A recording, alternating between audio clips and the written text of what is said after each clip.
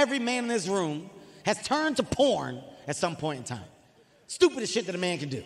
Here's why I say it's stupid. We don't give people that do porn enough credit and enough respect.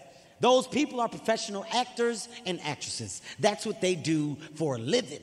You can't just watch that shit and go home and try it. It don't work like that. That's like watching a karate movie, going outside, getting in a fight, telling everybody to back up so you can roundhouse kick this nigga in the head. You don't know how to do that kick. It's the same thing with porn.